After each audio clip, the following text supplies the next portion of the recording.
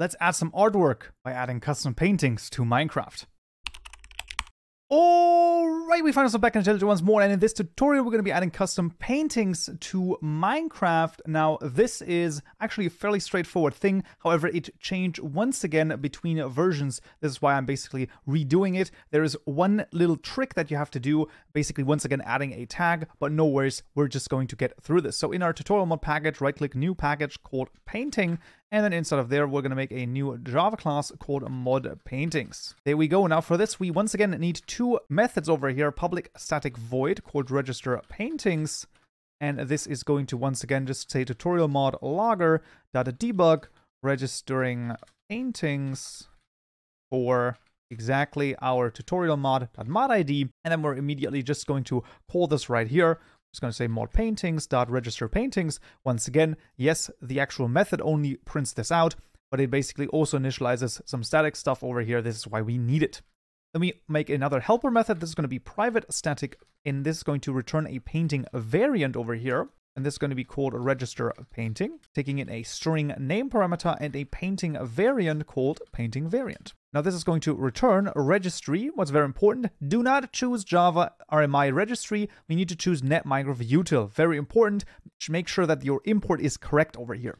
Registry.register, and then registry.painting variant, and then a new identifier, tutorial mod.modID, comma name, and then after the first closing parentheses, comma, and then passing in the painting variant parameter. And then we're just going to register the painting. So we're going to have public static final painting variant. The first one is called sunset.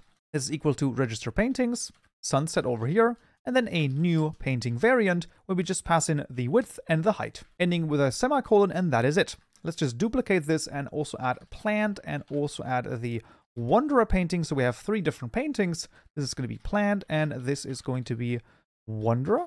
This one is going to be 16 by 16, and this is 16 by 32. And there we have it. So this is pretty much all that we need to do. And we, of course, still need to add the painting textures as well as the tag, which is very important. So the textures just go into your assets tutorial mod textures folder, right-click new directory, and that's going to be called painting. Very important, painting, not paintings. And then I'm just going to copy those over. The textures, including all of the code, is of course available to you in the description below. GitHub repository and individual gist as well. And then the tag goes in the data folder, Minecraft tags. And then we need a new folder that is going to be called the painting underscore variant. And then inside of there, we need to make a new file called placeable.json. Also very important that everything here is written correctly, so double check this as well. And then we just have our three paintings here, our mod ID, and then the name of the paintings that were given right here. And now those should be added to the rotation. So the paintings, by the way, are done by Platinum G17. So be wary of that you actually, if you want to use them, then just make sure that you give proper credit over here, and that should be fine as well. Apart from that, that is pretty much all that we need to do. So let's go into the game and see if it works. All right, so I've already prepared a wall here and have the painting. This is the normal painting item, and let's just see. There we go. We have the first painting, and then let's just see if we can get the second one as well. Sometimes, of course, it takes a little while going through all of the paintings, but usually we should get it at some point, and then sometimes the actual block behind it breaks. It's very strange how this sometimes works, but that's going to be okay. So let's just use the power of editing to see when it happens.